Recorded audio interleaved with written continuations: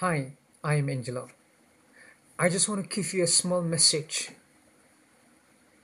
It is my humble prayers and appreciation to all the persons working in the front line, such as doctors and nurses, social service individuals, bankers, personnel in uniforms, law enforcement agencies, and volunteers across the globe combating this deadly coronavirus to make our world a healthy and a better place to breathe in.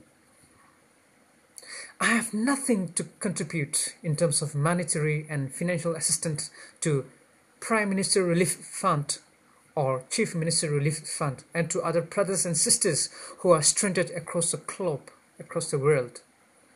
However, it is my humble prayers and moral support for your well-being. I am praying for my home that this global pandemic will pass us soon. I go out only when it is very essential to buy my vegetable and other essential commodities. It is my humble prayers for the departed souls who have lost their lives contracting this COVID-19. We are all praying for you.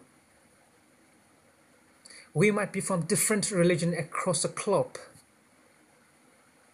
However, we are praying in our own capacity. May God protect you. May God protect us.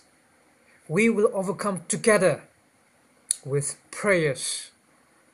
So those of us who are in the locked town, please stay home, stay safe, and may God protect us all.